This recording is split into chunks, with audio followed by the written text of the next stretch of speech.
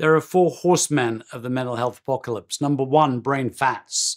Number 2, homocysteine and B vitamins. If I was to tell you that there was one single blood test that actually predicts your risk of over 100 diseases, that is incredibly easy to then change.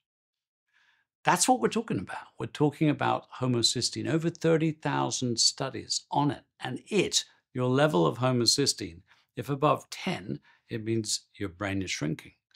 It predicts almost every brain and neurological disease, from ADHD to autism, from Parkinson's to multiple sclerosis, from dementia to depression. But also, if your homocysteine is raised, you have an increased risk of heart disease and a 17 times increased risk for stroke.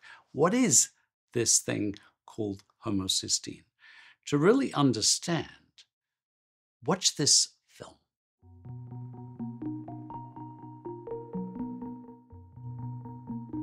Your brain has 100 billion brain cells called neurons, making 100 trillion connections between them, communicating to each other with chemicals called neurotransmitters. Brain cell membranes are made from both phospholipids, which are abundant in eggs, which attach to the omega-3 fat DHA, abundant in oily fish. To make a brain cell membrane, they have to be bound together by a process called methylation. Methylation depends on B vitamins. If you lack B12 rich in animal foods, or B6 or folate found in whole foods and greens, your blood homocysteine level rises.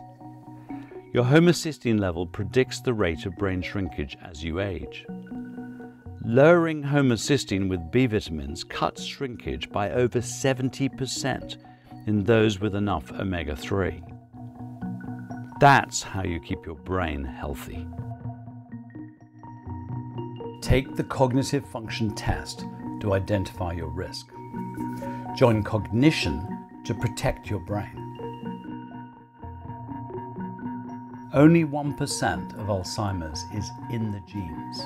You can dementia-proof your diet and lifestyle. At Food for the Brain, we show you how, one step at a time.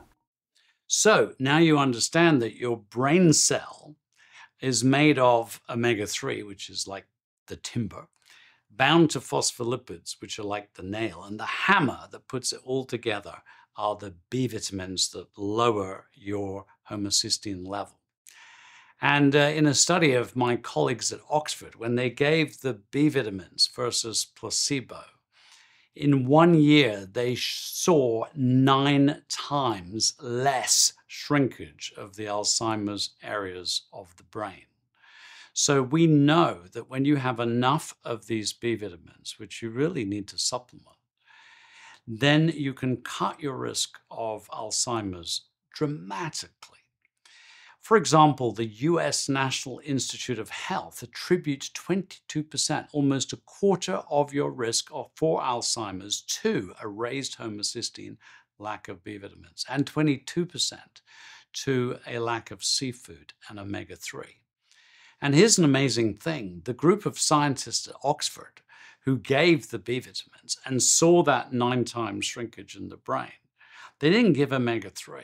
And when they went back and looked at the blood samples of the people in the study and split them into the third with the lowest omega-3 versus the third with the highest, the ones with low omega-3 had no benefit from the B vitamins.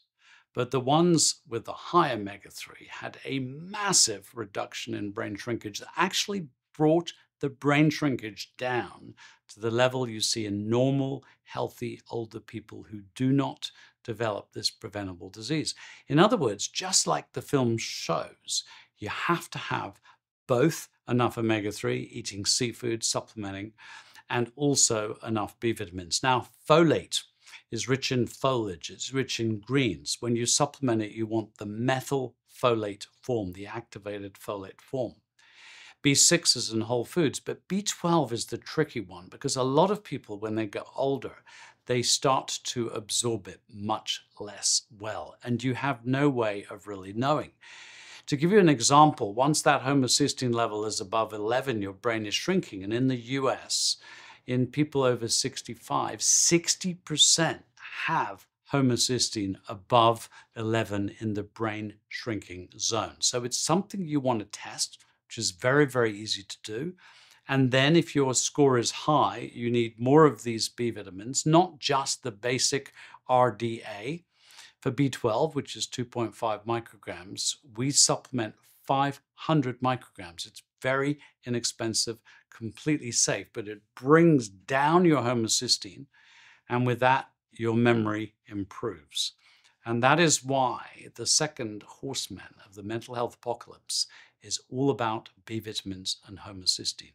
Bring your level below 10, and everything is good. However, it's not just about dementia.